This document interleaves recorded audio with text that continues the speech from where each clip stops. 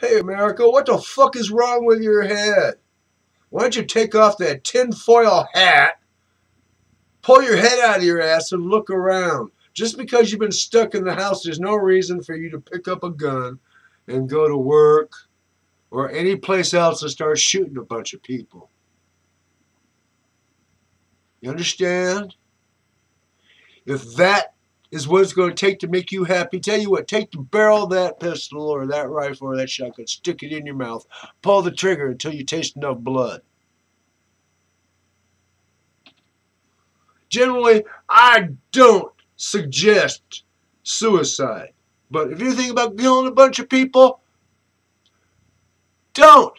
Do it to yourself. Save everybody a bunch of pain and suffering. It's just like I never used to suggest people practice cannibalism. But then I found myself telling so many people, hey, eat shit. Cannibalism, eat shit. You caught that one?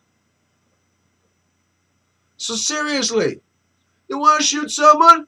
Do it to yourself.